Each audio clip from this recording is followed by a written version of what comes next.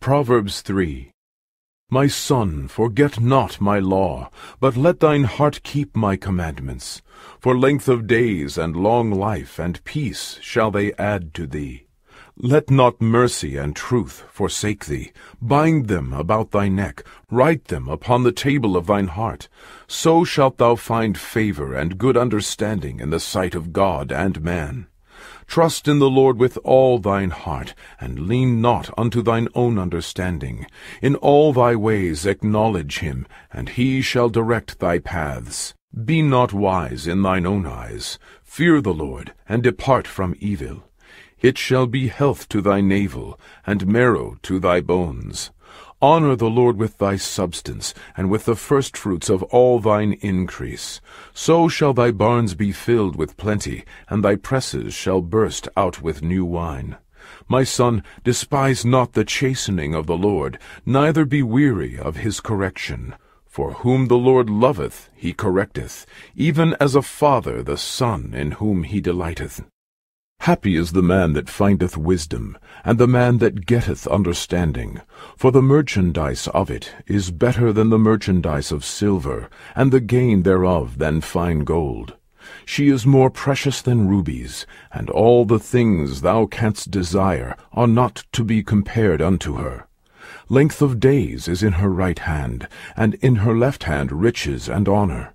Her ways are ways of pleasantness, and all her paths are peace. She is a tree of life to them that lay hold upon her, and happy is every one that retaineth her.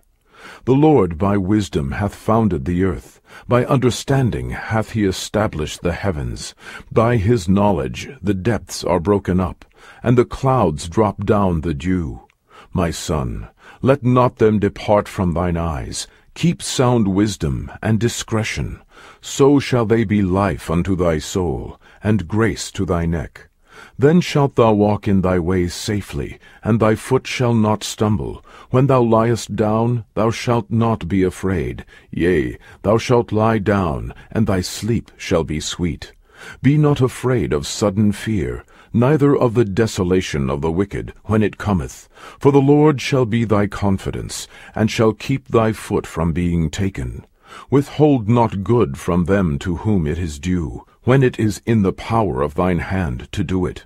Say not unto thy neighbor, Go and come again, and tomorrow I will give, when thou hast it by thee. Devise not evil against thy neighbor, seeing he dwelleth securely by thee.